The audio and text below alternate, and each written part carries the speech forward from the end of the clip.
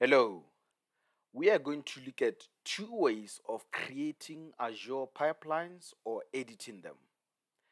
Now, the classic way of creating Azure DevOps pipelines is a visual editor that we have. The visual editor has an agent job, and under an agent job, we have multiple tasks. We can even have multiple agent jobs that actually execute in a pipeline. Now, let's look at how it actually looks. We just went to dev.azure.com and go to your account, select one of your projects. After selecting one of your projects, on the left hand pane, you'll see pipelines. Go under pipelines. Under pipelines, on the far right, you'll see a button named New Pipeline. Just click on it. Now, here is where you select the location of your repository, where your code is located, whether it's on GitHub, Bitbucket, or in Azure repos itself. Now, if we select this, our code is in Azure repos. If we select this, we'll get the second type of an editor. But we want to look at the classic editor. Let's say you get to a company that actually uses pipelines which have a visual editor. You'll need to adjust, and you'll need to know to find where to find a visual editor. So for you not to be confused, there's a button here at the bottom called Use the Classic Editor. Let's say they want you to replicate one of their already existing pipelines, but make modifications. One way is to go into that pipeline and just select duplicate. One other way is to use the classic editor to create the visual pipeline. Let's see how it looks.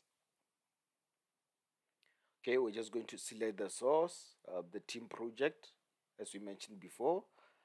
Depending on your team's strategy, whether to select the master branch or develop, depending on the environment that you're deploying to, you'll want to modify this accordingly.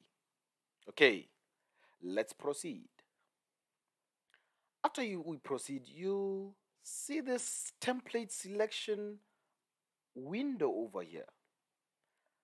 According to your project, you want to search whichever type of project you'd want to create a pipeline for. In our case, it's an ASP.NET application. Going to select apply. Now the template has been visualized. So as we mentioned before, there's an agent job that we have here, and under the agent job is a few tasks. So they use a particular NuGet tool to restore NuGet packages, to build the solution, to run tests on the built solution, and to publish symbols, and after publishing symbols, to publish the artifact, the zipped artifact or archived artifact. So we have that in place. It's easy to see where a particular task is, what are the settings for that particular task. If you see here, it's just going to build the first solution that it's going to find, which is perfect. You can select the Visual Studio version according to your project, which is spectacular. We have this build configuration variable. So the $ and parentheses signify a variable, a pipeline variable. So where do we get these pipeline variables like build platform and build configuration? If we go to the next tab called variables, just going to click there, we'll find the build platform, and the build configuration. So you can just modify and add and remove these at will, and you can use them in your pipeline. So this is very convenient, and It's very user friendly, especially if you have juniors in your company or people who are not used to Azure DevOps pipelines. I think this route will be best for them. So it'll be best for them to get on board and use pipelines seamlessly. Notice there's a button called View YAML. If we click on this button, we'll see some YAML regarding some of the tasks that we have in our agent job. One thing to note in particular is that this YAML is not comprehensive. It's not comprehensive in that it doesn't list all of the steps that we have in our agent job. So we can't just copy this and use this to create a new pipeline. So what other alternatives do we have? Okay, let's go back. I'm glad you asked. If we go back to our account here and go back to our project, Lions versus Hyenas, always a good contest. We go to pipelines, and then under pipelines, we go to pipelines, creative naming there, and we say new pipeline on the far right. If we click on this Azure repos get if our code is hosted in Azure, this, as you can see, because it's highlighted and it's not marked as classic, this is the preferred way of doing things nowadays. If we click on this, let's just compare them. Click on this, we select a project yet again, and here we're going to say ASP.NET again. Now look at this. Now we have a text editor. We no longer have a visual editor. We have a text editor now. Now, this might remove some of the convenience for beginners or junior developers or junior DevOps engineers who are working in your team. But it does provide some power.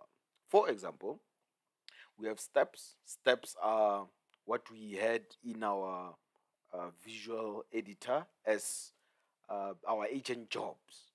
So these are agent jobs. So the first agent job has particular tasks under it. So you have your NuGet tool installer, you have your NuGet command and Visual Studio build as we had before. And we can still use our variables as we did before. So what are the advantages of using this route?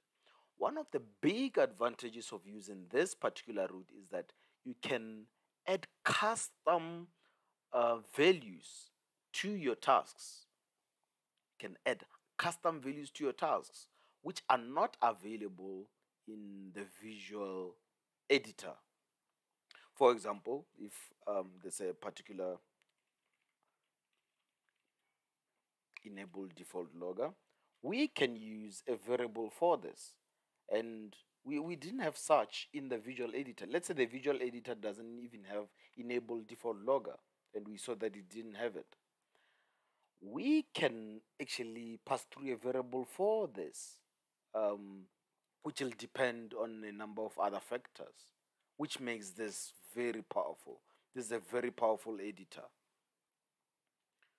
So with great power, of course, comes great responsibility, which means you have to just make sure that you know what you're doing. You can just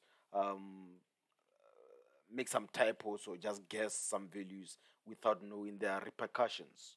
So you'll have to actually know what you're actually doing in this particular editor. So in brief, these are the two kinds of pipeline editors or creators which we have in Azure DevOps.